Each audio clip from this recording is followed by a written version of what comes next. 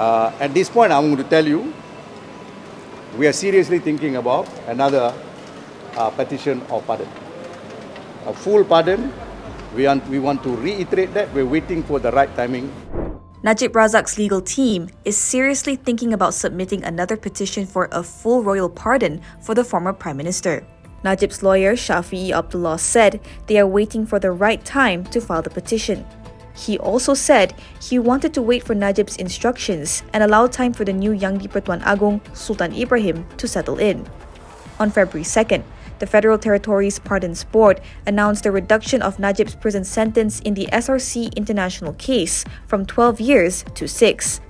His fine was also reduced from 210 million ringgit to 50 million ringgit, but a year would be added to the sentence if he fails to pay the amount. Najib filed his first application for a royal pardon on September 2nd, 2022, days after starting his jail sentence on August 23rd in Kajang Prison. Under the prison's regulations 2000, a prisoner can send a second petition 3 years after their conviction and one every 2 years subsequently.